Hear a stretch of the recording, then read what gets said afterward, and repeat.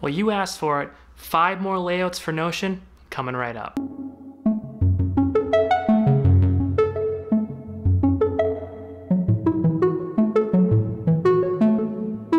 Alright, let's just dive into it. This is the reference layout. This layout is a simple solution for those people out there that want to reference certain information on the go without having to dig through tons of files and folders. And I know that search in apps is very powerful these days, but come on, when you're in a hurry, you really don't want to be searching for stuff anyway. So to solve that problem, I have 4 pages here on my left navigation panel.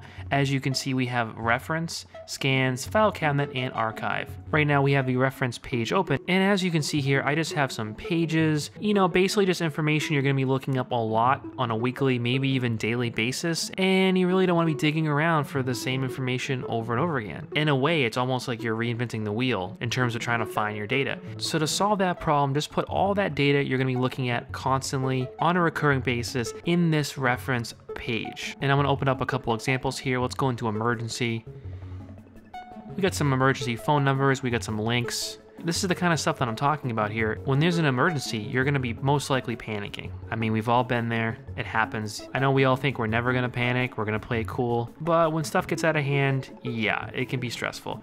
Imagine if, say, something happened like a power outage, or your apartment was flooding, your cat or dog needed to see a doctor right away. By having this information already laid out for you in these pages, you don't have to think, you don't have to Google anything, you're all set, you're good to go. And if we go back to the reference page again, click on Wi-Fi passwords, we get a list of Wi-Fi passwords here for routers that we use on a regular basis.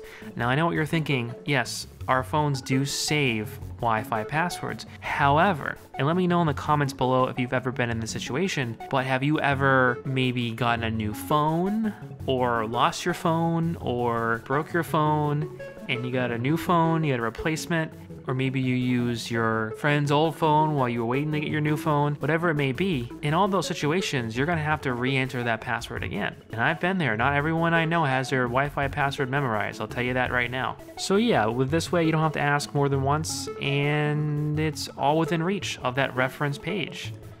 And below the reference page, we have a page for scans. These pages are basically inboxes for you to throw your scans into. So let's open up a page here real quick. And as you can see here, we have a scan from a hospital. And let's just say you're ready to organize these scans. We hop over to the filing cabinet. As you can see here, we have organized areas for our life and specific pages inside those areas. So as you can see, we already have medical right here. There's nothing in it. So what we're gonna do is we're gonna go back to scans, and we're going to open up that filing cabinet page on the left sidebar here. So Notion lets you open and close these pages on the left panel here as if they were folders, which is very useful. So what we're going to do is, instead of making a mess, just dragging things and not knowing where they're going to go, let's hop back into scans, hop back in medical. Let's grab that visit summary. You want to click and drag right here, bring it over to the medical page inside the filing cabinet. And so what I just did was I dragged that scan from scans into this medical page here. So all these pages right here, you can see them all right here. And if we close that up and go into medical, there is the scan, safe and sound. And some of you might be wondering, well, how do I know if certain pages should be in the reference folder versus the filing cabinet? Well, I mean, that's really up to you. I mean, if you find yourself going to a page multiple times a month, multiple times a day, just simply drag and drop whatever information you need from the filing cabinet page over to the reference page. It's that simple. And of course, if there's anything you don't need anymore, we have a archive page right here, which is basically a great way to keep a history log of things that you worked on, which is just a convenient way to keep any data that you don't need anymore, get it out of your main pages, prevent that clutter from piling up. But just in case you need to go back and reference it later, you still have it in that archive page. All right, let's move on to the next layout. So this is the planner layout. This layout is designed to help you plan things that you want to do. And if we look on our sidebar here, we have a page for ideas, plans, schedule, templates, and archive. So right now we're in the ideas page, and I just have a couple examples here. This page is simply for you to throw in your ideas. It's basically like an inbox. And once you have some ideas in there and you want to organize things, all you got to do is take one of these ideas, grab it. We're going to bring it over to plans, and we hop into that page. And, you know, I got some categories here to organize things. This is going to be for work, so we're going to only pop that open.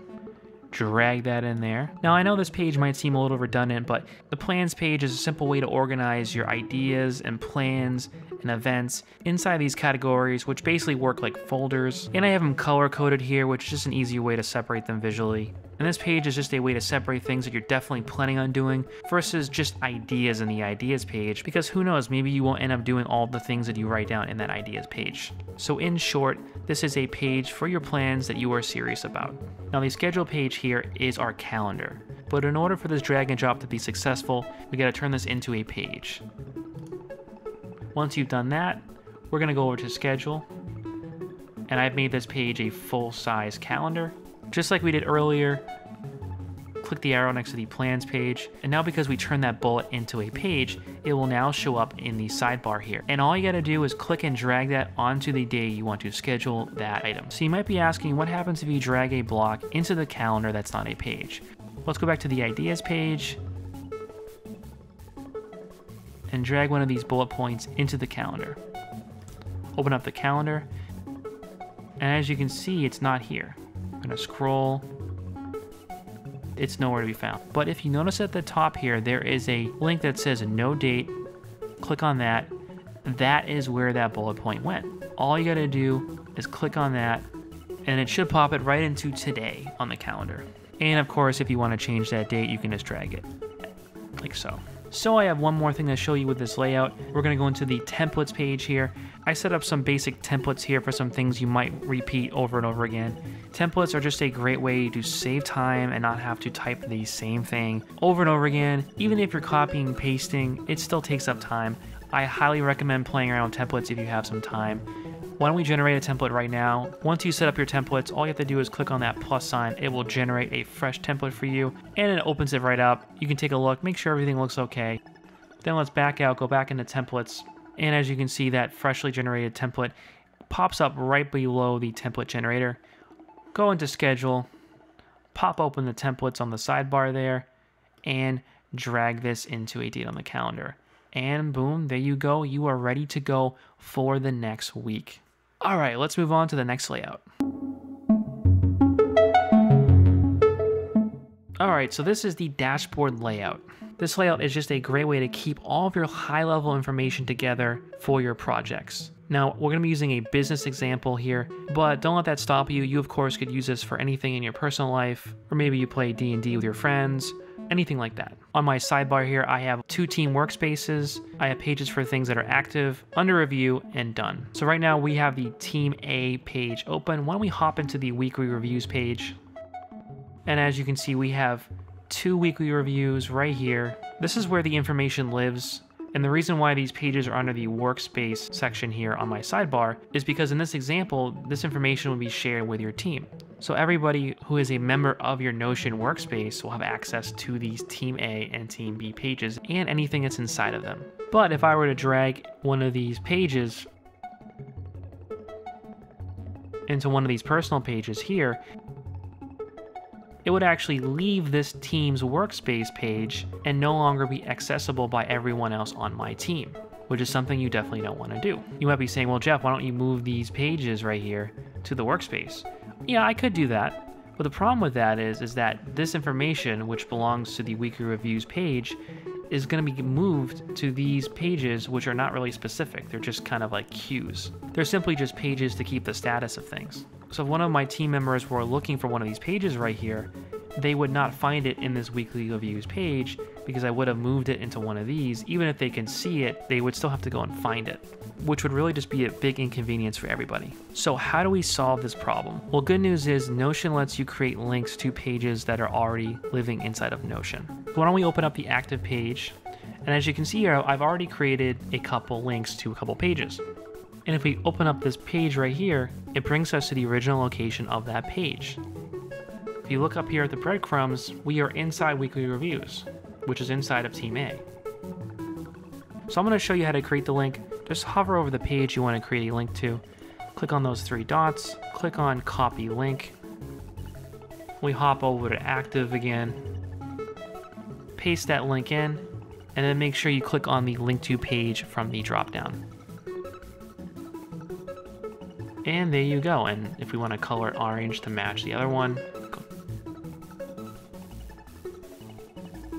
And yeah, this is just a super simple way to take advantage of link blocks inside of Notion, totally hassle-free, without moving your pages around on your teammates, getting people upset, getting people confused. Let's move on to the next layout. So this is what I like to call the research layout. It's just a simple and effective way to move forward with anything you need to research. In this example, we're going to be using college courses, but of course you could use this layout for any other types of research. Maybe it's for your blog, maybe it's for your podcast, anything really. So right now we're on the Q page, and on this page I just have different assignments from different classes, and I've color coded them based on the class that they belong to, which just helps visually organize things a little bit better. And I've created a page here called Objectives. I would consider this page to be optional based on your needs. The purpose of the Objectives page would simply be a place to put your assignments where you're trying to figure out the goal of the assignment. Maybe you have a project or an essay coming up where the professor is letting you choose your own topic.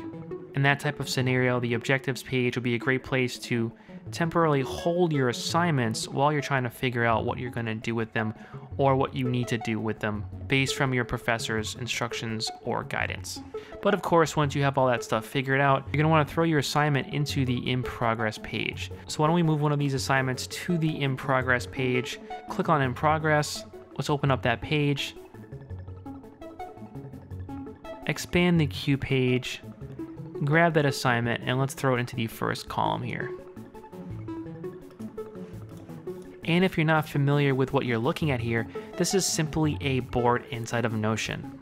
A board is a type of page where Notion lets you drag pages and tasks from one column to another, or as I like to refer to them as phases or stages. And as you can see on this page here, I have different stages set up. I have a column for the first draft, another column for adding sources to that draft, another column for reviewing that draft, and another column for the second draft. And all you have to do is simply drag and drop as you go about your research for your assignment. And when of course that assignment is done and ready, just simply drag and drop it into the ready page here. And once you get those grades in, hopefully you did okay, drag and drop that page into the archive, which just cleans things up a little bit and gets those completed assignments out of your way. All right, let's dive into the last layout. So I'm calling this layout the Deep Data layout. Now the reason why I refer to it as Deep Data is simply because inside of Notion, you can have pages inside of pages inside of pages, and you can just keep going. And though it might seem like too many clicks to get to the information you want, it is still one of the best ways to keep all of your data organized. And especially if you're someone that doesn't like to use the search box, this may be the perfect solution to keep yourself organized and keeping all of your pages within their proper context. So on the left sidebar here, we have 3 pages. We have personal, business, and knowledge. But the heart of this layout lies deep, call back to the layout name, inside these top level pages. And as you can see, we're on the personal page here. And inside this personal page, I have pages for general, home, social, physical health, mental health, travel, and of course you get as many things as you need. So let's pop on into the home page here. And now I've got even more pages. I have apartment, inventory, groceries, recipes, pets, and deliveries. Let's pop on over to the inventory to show you an example. We have a full-size table set up here. And this is just a simple example to show you what you could have for an inventory list for your apartment or your house. And things go even deeper. You can actually click on one of these items here and open them up like a page. And once you click on this edit page content right here, it essentially turns that block into a page block.